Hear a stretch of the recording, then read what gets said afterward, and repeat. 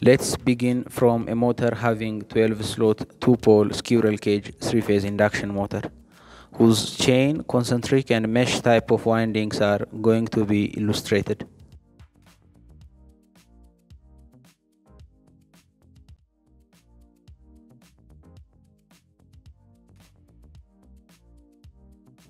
First, the number of coil groups, represented by a letter K, which is equal to the number of poles divided by 2 and then multiplied by 3.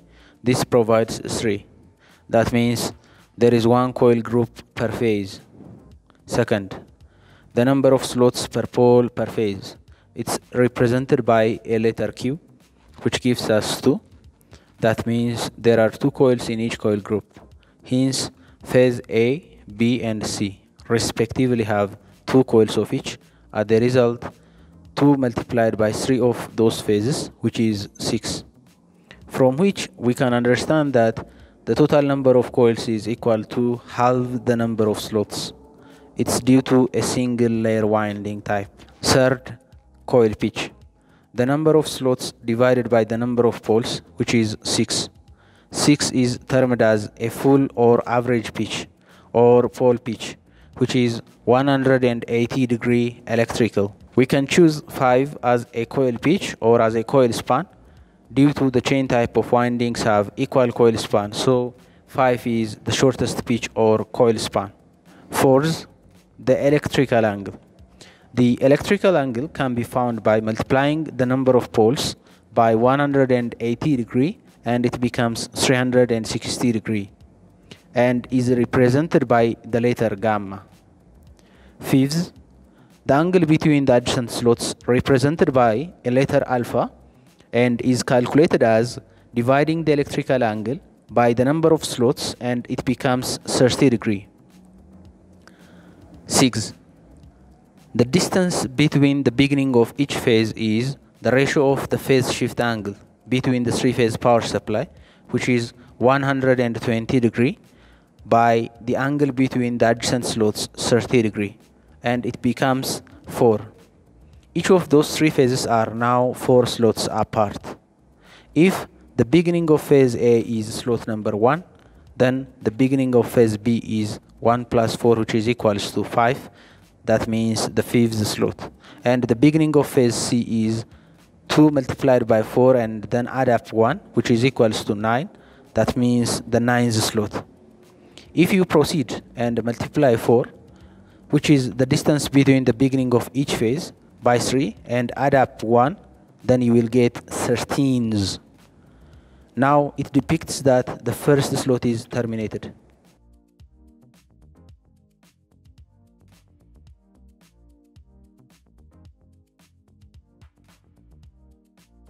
Phase distribution across the slot.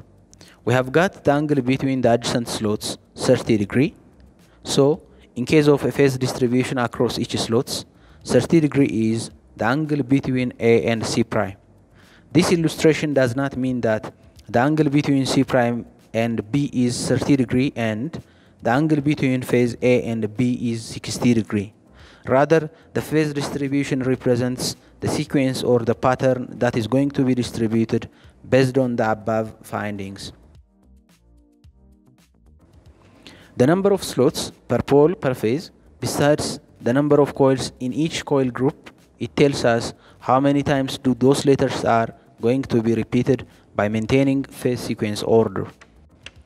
So, as you can see, 30 degree is the angle between the second and the third slot, and in a similar manner, the angle between C prime and B is also 30 degree, but this angle is found in between the 4th and the 5th slot.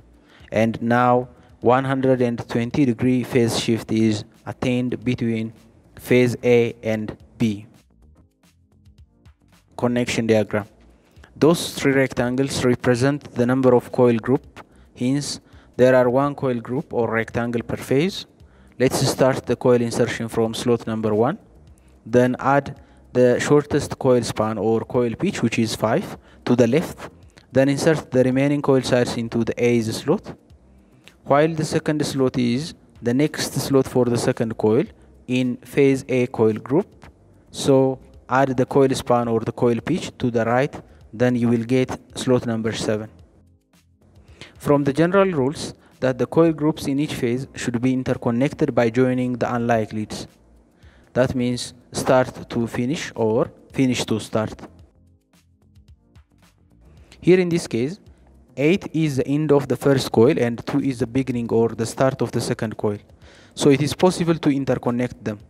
Then phase A starts at the first slot and the end of the second coil, which is in slot number 7, becomes A prime.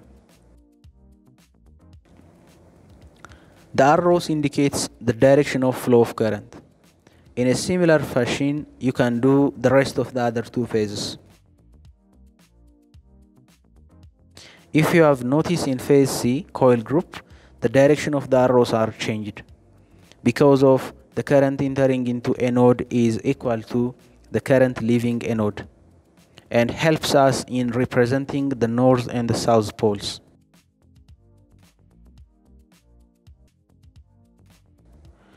As we have said earlier, chain type of windings have a diamond shape with equal coil span or coil pitch. So as to attain as such a diagram, we need to move on to the right. As the result, flip or twist upside down, symmetry with respect to the slanted line or jumper line. Each coils in each phase group, due to this, priority is given to the coils those goes to the right first.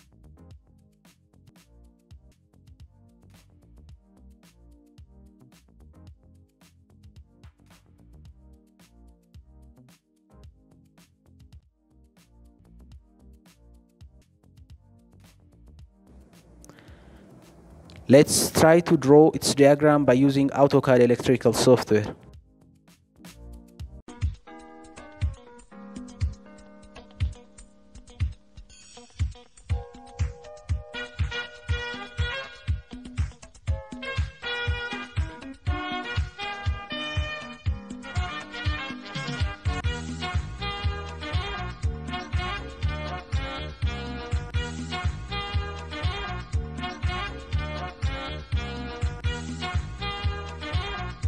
Thank you.